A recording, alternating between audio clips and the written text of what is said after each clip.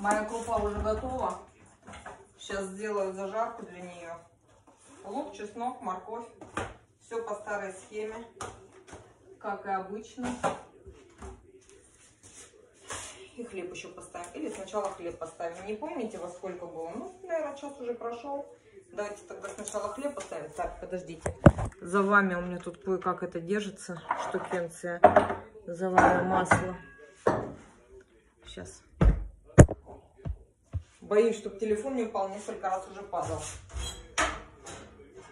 Белый хлеб буду ставить в эту форму, которая больше. Сейчас смажу ее сразу. Знаете, что вспомнила? У бабули было гусиное перо, вот из крыла. Они такие жесткие, перья гусиные. И вот у нее было гусиное перо, которым она смазывала формы для хлеба в деревне. Знаете такое? Было у вас такое или нет? Или только я такое видела у нас на Ставрополе? Задралась у меня майка. В общем, сейчас вспомнила. Каждый раз, когда я смазываю форму, я это вспоминаю. Но первый раз я вам это сказала. Ну что, тесто намочу руку мокрыми руками. Либо мне написали, можно с маслом. Ну, как-то не хочется масла много сюда. А мокрой рукой вполне. Заберу сейчас.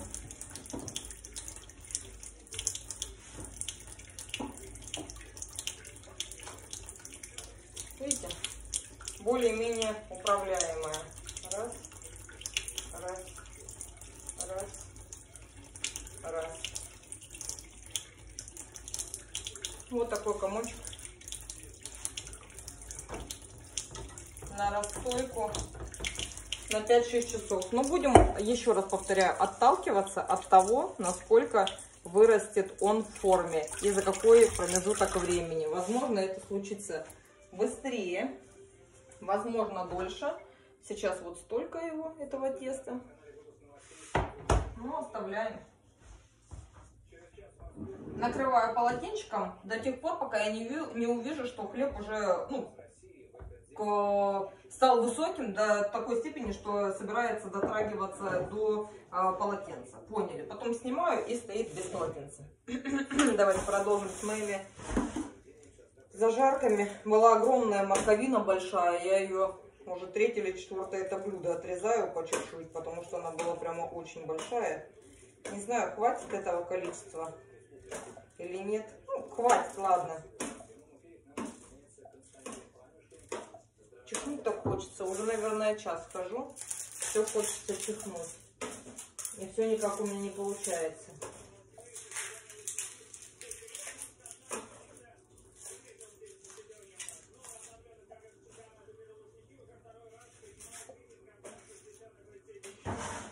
Кусочек упал. Да что такое? Кстати, ведро кидаю, а в другую сторону падает тоже. Невезуха. И чеснока. А пусть будет 4 зубчика. У нас в деревне чеснок, знаете, какой рост? Вот здесь зубчики, на головке зубчики, а есть еще чеснок, один сплошной зубок. Получается прям луковица, одна большая. У нас такой чеснок был. Но я все же люблю больше вот такой, мне нравится.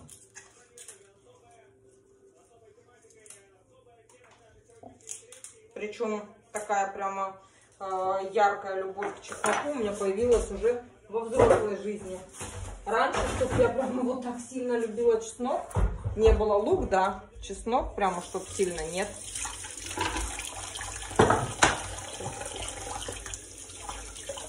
Полосну все это добро. Тихо. Ножичек тоже.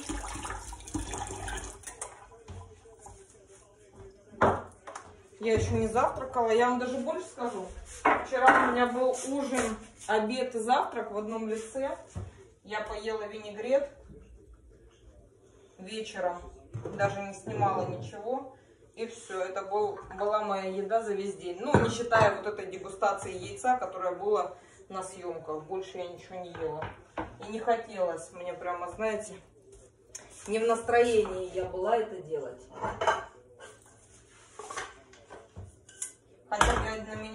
Можно в это поверить, да? Ну а что? Бывает такое. Только вынула сковородку из посудомойки. Так, начнем. Как всегда, с чеснока. Это самый главный ингредиент, который должен попасть на сковородку в первую очередь. Даже есть рецепты, в которых обжаривается чеснок, убирается из сковороды. Даже делается акцент не на жареном чесноке, а на масле, в котором он жарится. Жарится чеснок раздавленный, убирается, получается чесночное масло.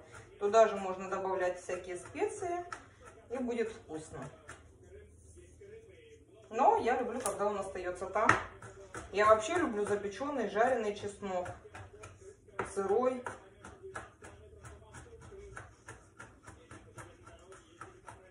Сушеный единственное, как-то я не очень употребляю в приготовлении пищи. Может быть, это зависит от того, что у меня нет привычки его применять. Не знаю. Потому что всегда есть живой, такой.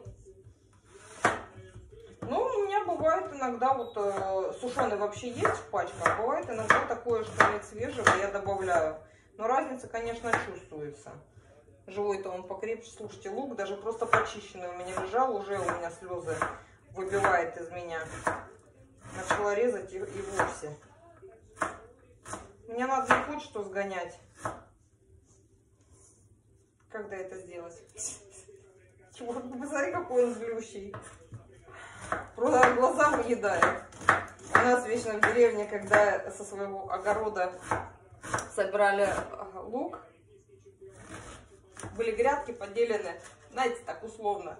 Это Лидуся сажает, это я сажаю. У нас даже одно время был как будто поделен огород на две половины. Между ними была тропка до конца огорода. Посмотри, он очень злой. И, например, с правой стороны Лидусина часть, за которую она отвечает, чтобы там не было сорняков, все росло, ну, такое соревнование, как будто бы, да. А с левой там стороны мое. А может быть и наоборот, не имеет значения.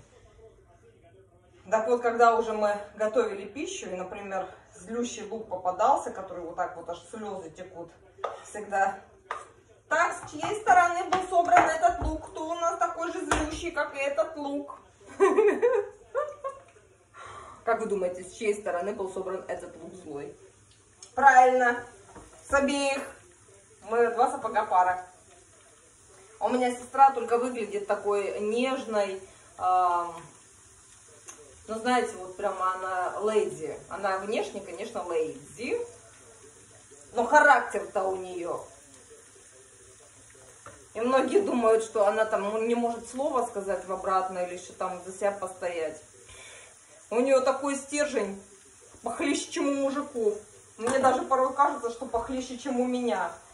Внешность бывает обманчива, друзья мои. Особенно я угораю, когда пишут комментарии. Вот, посмотрите на ее сестру, какая нежная, хрупкая. Ну, нежная, хрупкая, да, она действительно так и выглядит. Там слова плохого не скажет. Ну, слова плохого она просто так тоже, конечно, не говорит. Я ничего не могу сказать.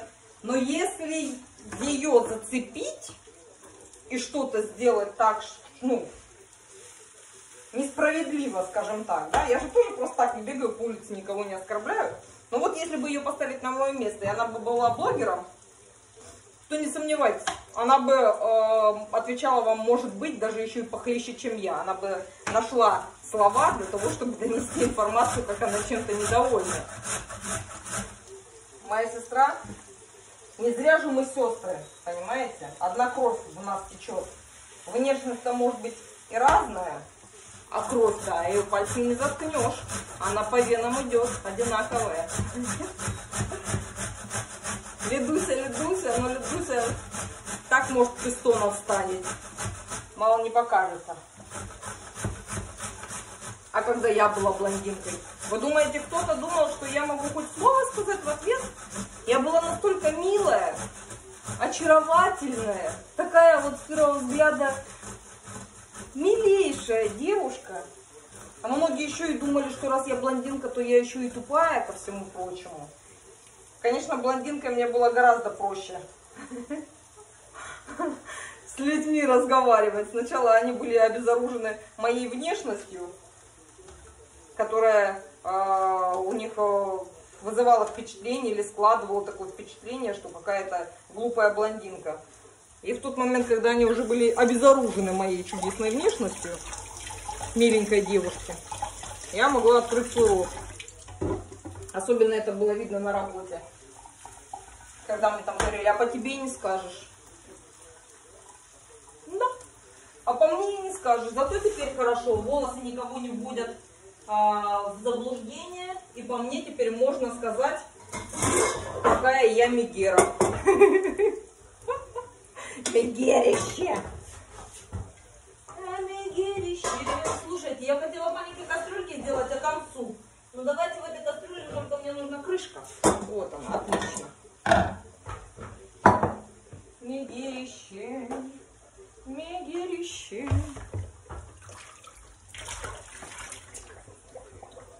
Да, так бывает. Бля, нос чешется жутко. Вот, как все это распарилось чудным образом. Надо не забыть посолить. Даже не ножницами. Зачем ножницы, если можно вот так сделать? Оп и оп.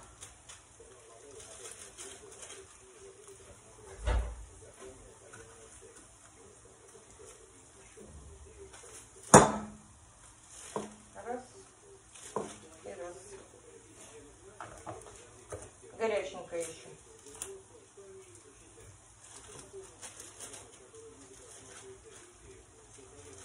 Все.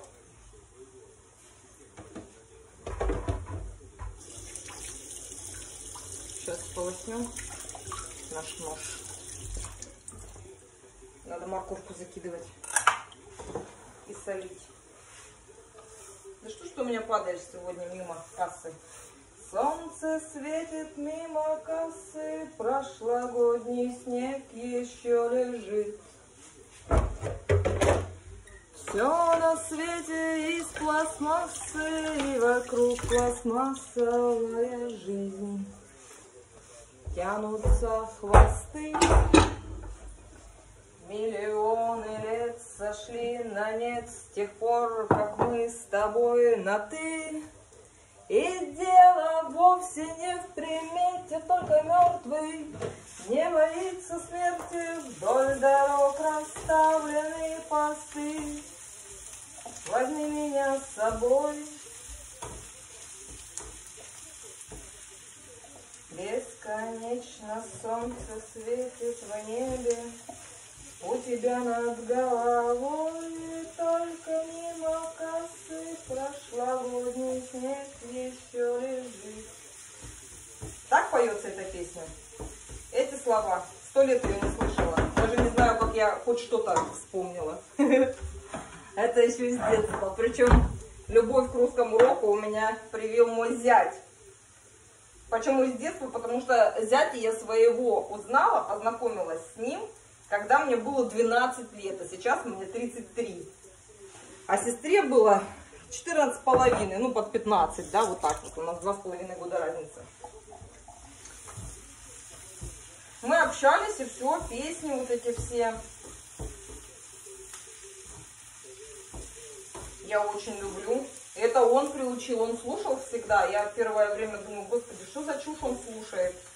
А в итоге, видите как, влюбилась настолько, что обожаю. А у нас парень играл на гитаре. Вечно приходили на лавочке рядом с двором, сядут на гитаре, играет, поет песню. В общем, одна из самых любимейших была «У ночного огня». Так она называется? У ночного огня под огромной луной темный лес укрывал нас зеленой листвой. Я тебя целовал у ночного огня, ты оставила мне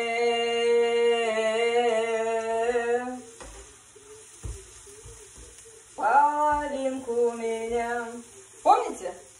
Все, что было забыто, все, что было прошло, ты махала мне вслед бирюзовым платком. Я тебя целовала у ночного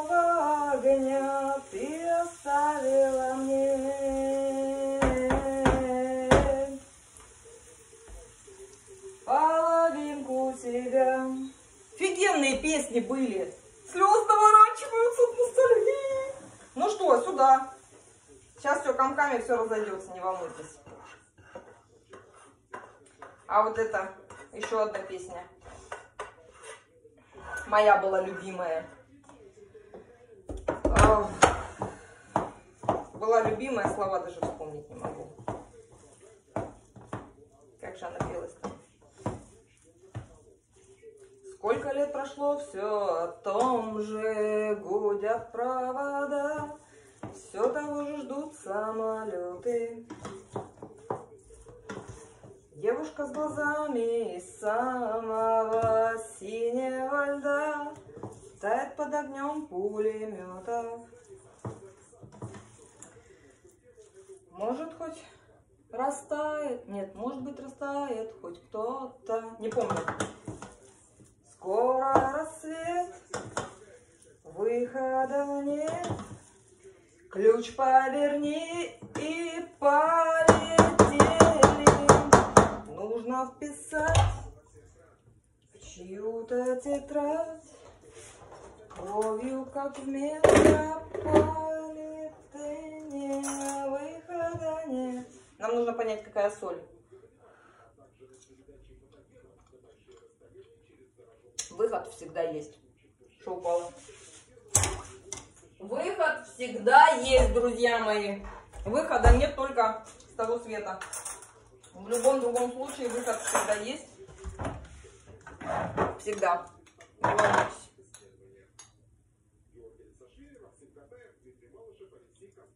А второй куплет как поется? Где-то мы расстались, не помню в каких городах, словно это было в похмелье. Через мои песни идут поезда, исчезая в темном тоннеле. В общем, друзья мои, лишь бы мы проснулись с тобой в одной постели. Скоро рассвет. Надо повспоминать старые песни. Прямо записи себе на флешку скачать. Скоро, тем более, мне в Рязань, буквально завтра. Буду ехать и горлопанить, как припадочная в машине. Посолила, кстати.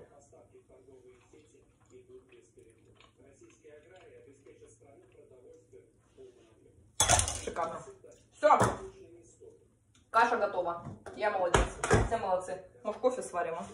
В конце концов, я сколько дней не пила кофе. Ладно, сейчас созрею.